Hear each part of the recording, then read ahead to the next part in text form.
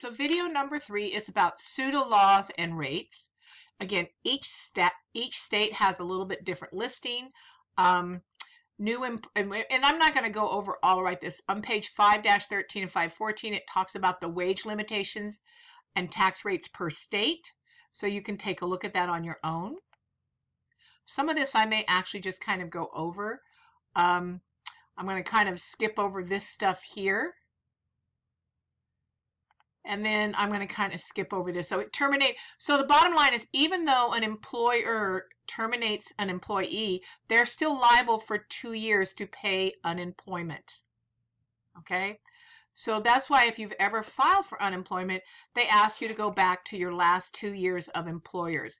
And they're going to find the company that actually is what we call the main company, that basically will be the one paying the unemployment. Okay, let's do some real life calculations. Okay, so this company based in New Mexico has a SUTA tax rate of 4.2%, and the SUTA wage base is $24,200. So that's for the state. That's the wage base. During the year, we had foodable taxable wages of $109,500 and suitable taxable wages of $298,700. Okay. So here is, assuming they're not located in any state with a reduced credit. Now, here's a problem I see. We didn't talk about this. So SUTA for New Mexico is 4.2%. In reality, the federal, they're showing at 6%. And I didn't look up why that is, because typically you don't go more than 6%. But I didn't look up the charts about what the states say about it. So you need to go back and take a look at that. So here's how it's actually calculated. Okay, taking this times this, this times this. So when it says taxable wages, FUTA taxable wages, these are all the wages that are subject to FUTA tax. Okay, now remember, it's not telling us which employee already hit $7,000, but this is just a total of the wages that are taxable. Anybody who's already made the $7,000 would not be in this lump sum. The same thing with this. Even though they have a base of $24,200, the taxable wages for SUTA end up being this. This is a total combination of all of them. Okay, so the employer has to pay this money. These are called payroll taxes for the employer. They have to fill out a Form 940. It's due by January 31st of the next year. Sometimes they even might have to make deposits along the way. This talks all about filling out the form. I'm not going to cover filling out the form. Here are instructions on everything.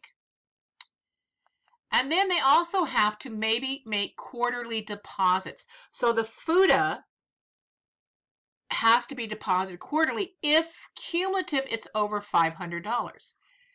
Okay, if it's less than $500, I can add it to the next quarter. But the minute the minute my tax liability is $500 or more, I must do it by the last day of the month following the end of the quarter. And remember, calendar year, January, February, March, one quarter, first quarter, April, May, June, second quarter, and so on. Okay? If for the whole year I never get over $500, then I pay it at the year end, and this tells you how to pay it. Now this is for FUTA. For SUTA, every state is different, but it kind of follows the same rule of thumb. It's based upon how much the employer owes as to when they actually are going to pay it. So I'm not going to go over all the details because each state is different. Okay, and then this is just more information about that. Here's more information. And this is the end of video number 3. This is kind of everything that we talked about. So I hope you guys enjoy this chapter. I personally really like it because people don't understand that FUTA and SUTA is paid by an employer and not an employee. So it's just a great understanding of how things really happen, what it really takes to be an employer today. Thank you very much for listening.